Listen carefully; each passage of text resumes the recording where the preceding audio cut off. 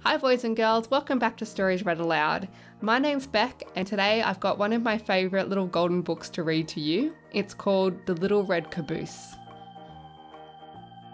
The Little Red Caboose always came last.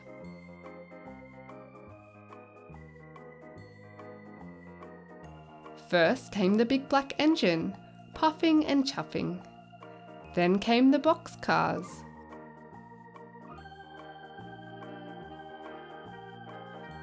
Then the oil cars. Then the coal cars.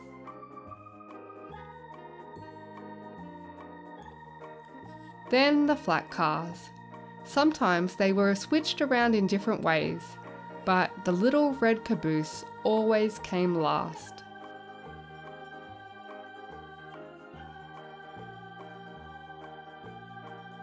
Boys and girls waved at the big black engine. They listened to the boxcars and the oil cars, and the coal cars and the flat cars go clickety-clack.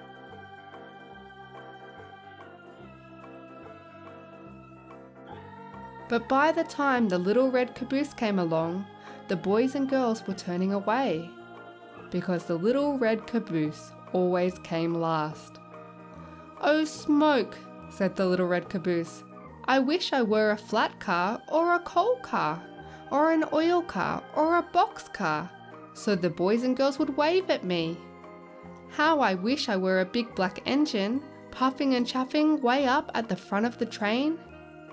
But I'm just a little old red caboose. Nobody cares for me."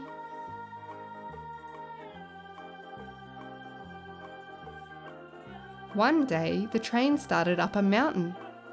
Up went the big black engine. Up went the boxcars. Up went the oil cars. Up went the coal cars. Up went the flat cars. Up went the Little Red Caboose.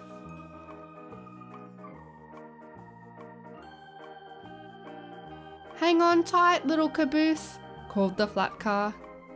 "This is a long, tall mountain, and you are the last car on the train." "Don't I know it?"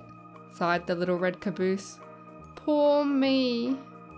The train went slower and slower and slower. Soon it was hardly moving. It looked as if that train could not get up the mountain.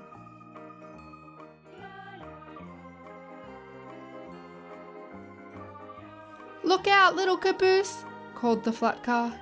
"The train is starting to slip back down this long, tall mountain."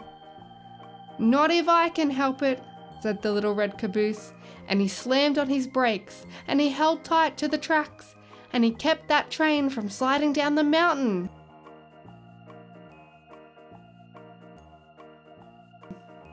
Then bump! The Little Red Caboose felt something push him from behind. It was two big black engines. They pushed the train up to the top of the mountain.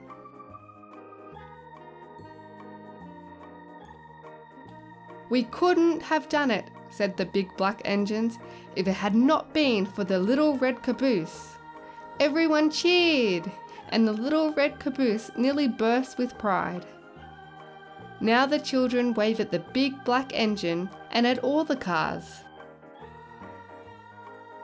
But they saved their biggest waves for the Little Red Caboose, because the Little Red Caboose saved the train. And that's the end of our story. Thanks so much for watching. Be sure to check out our other books read aloud. Have a great day!